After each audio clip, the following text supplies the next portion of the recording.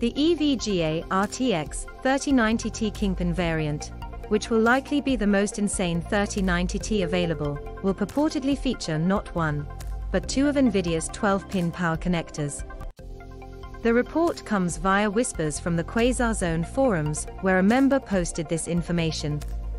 The poster who talked about this says that Nvidia will move to this dual 12-pin power connector design from the previous triple 8-pin connectors it used on the EVGA 3090 Kingpin. The price of the 3090 Ti Kingpin is said to also be higher than its 3090 sibling.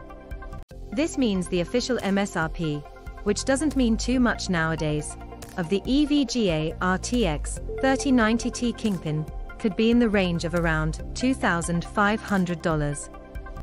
The poster also alleges that EVGA would cease the production of the Kingpin 3090 once the Ti is out, and in terms of the latter's availability, that is expected around March, or the end of Q1 2022.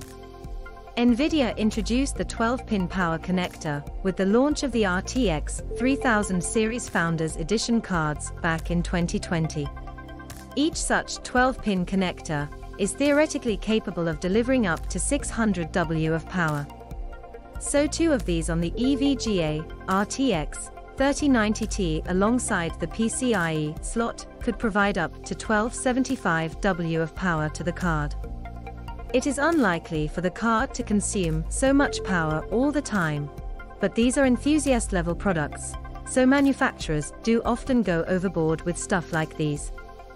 Source: QuasarZone forum via @HaraCase5719 Twitter.